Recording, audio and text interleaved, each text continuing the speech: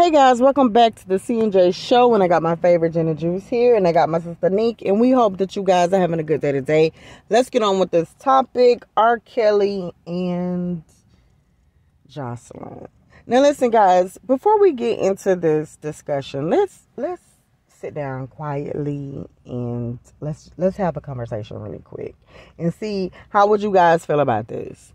Okay, now Joycelyn just had her baby, just welcomed a baby girl into this world. Congrats for that. Okay, but the thing is, it's allegedly supposed to be RKelly's own. He's saying he don't know about that, but he don't know a lot of stuff about a lot of stuff. That ain't the issue. The thing is, okay, how do you feel about reputations? Do you ignore them, or do you cross the line with them? How do you do with reputations? You know, I know like some people be like, you know what, I have to see it for myself, or I will or I won't.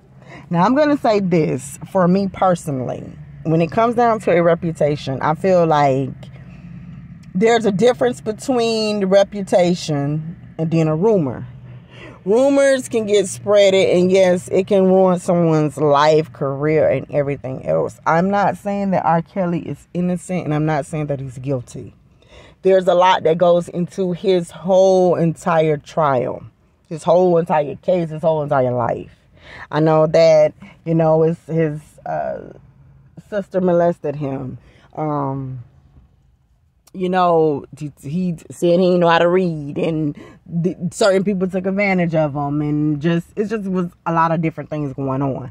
I also know that he pissed off a lot of people. You say you done slept with your friends, females, and you done did a lot of things. Like you just, you know, once you just start singing, you just become somebody else. Now, my thing with this is this, and this is how I personally feel about the whole entire situation and manner. When it comes down to certain things that's out and about and in the streets, where it's so many different things going on, if it involves, okay, you know what, he's down low. Okay, if you could be for me, but I don't even know. But if too many things is going on with that, I have to probably pass you by, because that is something that I don't want to deal with. And there's nothing wrong with that, but I don't want to deal with, and I'm saying the main important part. Whatever you choose is what you choose, but I don't want to deal with no down low man, due to the fact that, look at what I just said. Down low mean you don't want nobody to know about that. So you're fooling everybody, and who you want to be with, you can't be with, because you don't got the confidence yet to go tell everybody. So no, I'm not going to do that. Then when you do finally decide to come out, guess who's going to be in looking like, oh, shocked at Sheila? Me. I'm not finna do that. So, therefore, just keep on bypassing, keep walking. I ain't got time for that. Just keep on going. My advice is, don't mess up nobody's life. But most certainly, I don't just keep on trucking, honey, because I ain't got time for that. Okay, now,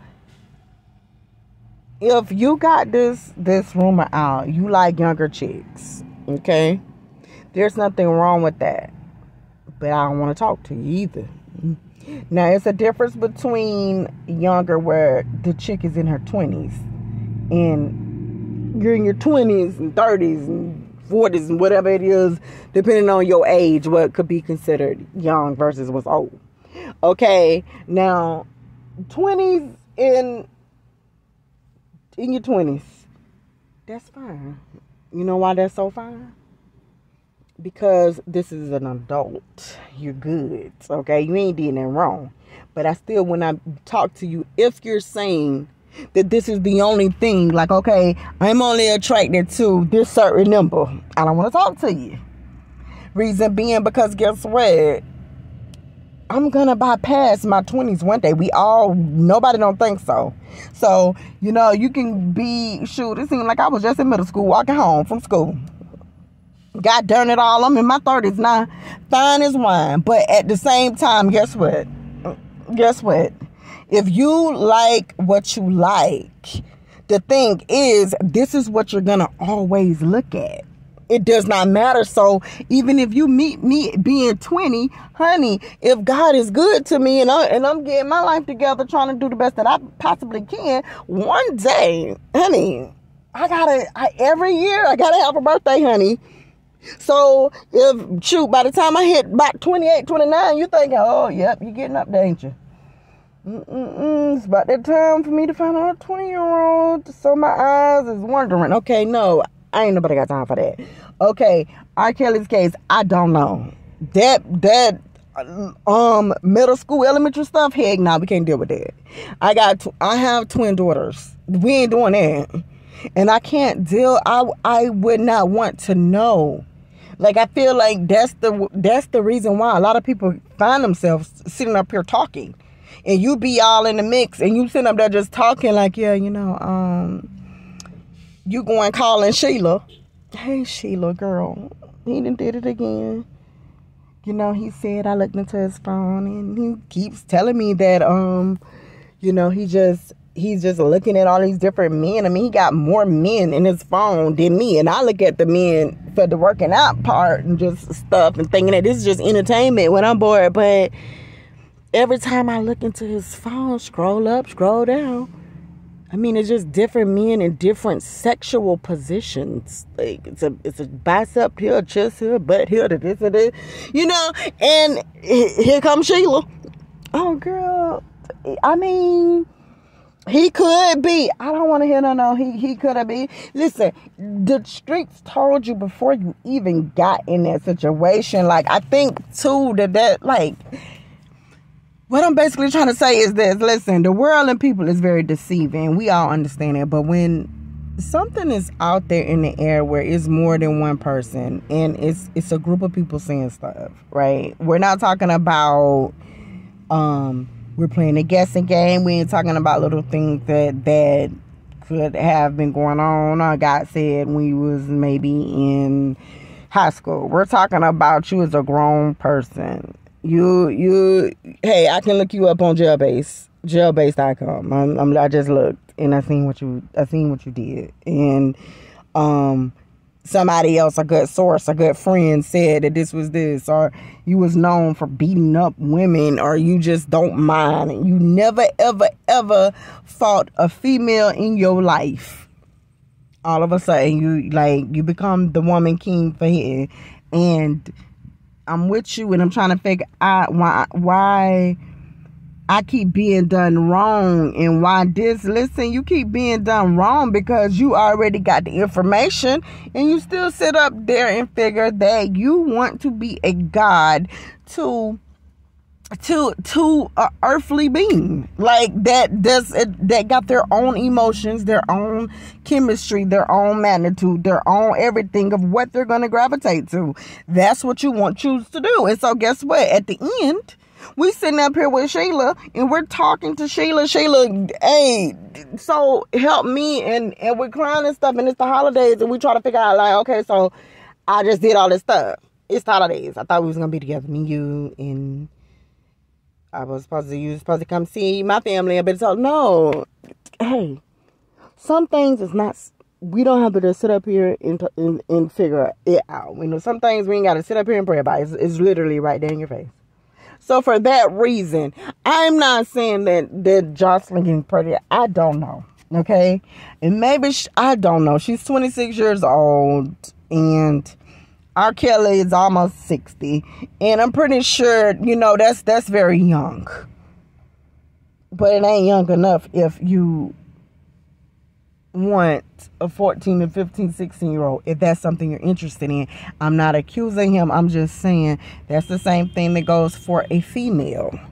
I don't care what it is. If you got a reputation for being, out there loose leaf and you're just all about in any little thing, you don't mind. You ain't got no type of boundaries, honey. We ain't gonna have no good night here. And we are not messing up and tearing up no club. You willing to tear it up for any and everybody. You're an open bag of potato chips and everybody can get some.